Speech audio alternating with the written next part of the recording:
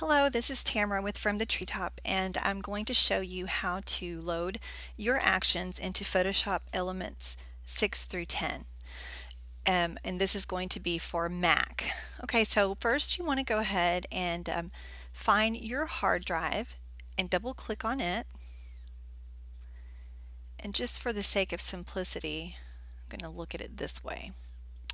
Okay, and once you've done that, you're going to locate your library folder. Go ahead and double click that, then Application Support, Adobe, Photoshop Elements, your Elements version. In this case I'm using Elements 10, Photo Creations, and Photo Effects. And Photo Effects is where you're going to be loading and pasting all of your actions. Now, one thing that's important to remember before you start this process, please make sure that you have Photoshop Elements closed out, that it's not running in the background, that you've closed it out prior to starting this. So now that we have the folder open where we're going to put our actions, let's go ahead and copy our actions. When you download your From the Treetop actions, it's going to look something like this. You want to make sure that you're not copying and pasting anything other than what is inside the folder. In this case, since it's Elements 10, we're going to use the 7 to 10 folder and open it. We're just going to select all and copy. Now all of these files are going to be ATN files, XML files, and PNG files. So you shouldn't be pasting anything else aside from those three type of files into your Photo Effects folder. Okay. Alright, so now that they're already placed there, we can move on to the next step. One thing that I do just to keep things easy so I don't have to go through that process every time I want to load new actions is I just pull that Photo Effects folder over to my sidebar over here. And so I actually have it here in the sidebar, and that way every time I want to load I just open it up and it's just so much easier. So let's go ahead and back out a bit.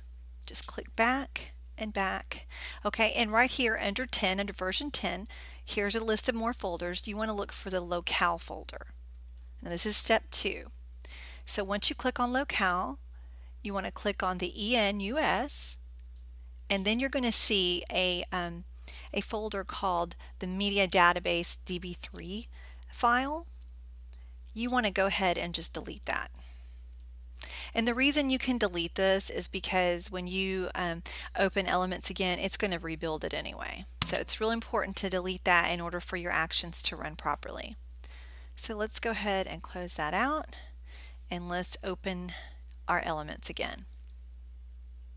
Now once you reopen Elements after installing new actions, it's going to take a while. You're going to get this message, the Building Content and Effects message, and it can take a good long time. So you can get up, take a break, go get something to drink, but I wouldn't have anything else running in the background. I would just let it go because it is a time-consuming process. So we'll just wait for that to finish. Okay, so now that that process is finished, let's see where our actions are. If you will go over here under the Effects tab and go ahead and click on the third little box here, and you'll see that it's called Photo Effects. Click on that, and there should be a list. In this case, I only have one set of actions loaded, and that's the nostalgia actions. So here they all are, and you'll see them that they look like little boxes, and each one has a description as to what action it is. And if for some reason when you load these you're seeing little black squares, that could be because you've either left a file out and you need to go back and repeat the process and just make sure that you are selecting every file in that folder, or perhaps some other kind of file has gotten pasted in there by accident. So just be real careful when you're copying and pasting that you're only copying and pasting exactly what is in that folder into your Photo Effects. Okay, so let me go ahead and just open up an image and show you how they work. Okay, here's a sweet newborn. I'm going to choose the Peach Melba. It's one of my favorites for newborns, and I'm going to run it. And you can look down here and see how all these layers are starting to build, and that's how the action works. It just goes in there and starts doing all these edits for you. And there's the after. And of course there's all kinds of other things we can run, but here is your before and here is your after using the actions, and here is what it will look like when they are loaded into your Photoshop Elements 10. Okay, so I hope that wasn't too terribly confusing. I know loading actions into elements is a little bit of a challenge, but it can be done, as you see, and hopefully this will help you with that. If you need detailed instructions in writing, if you go to our website, and at the end, at the bottom of a description of each of the action sets, there is a PDF booklet.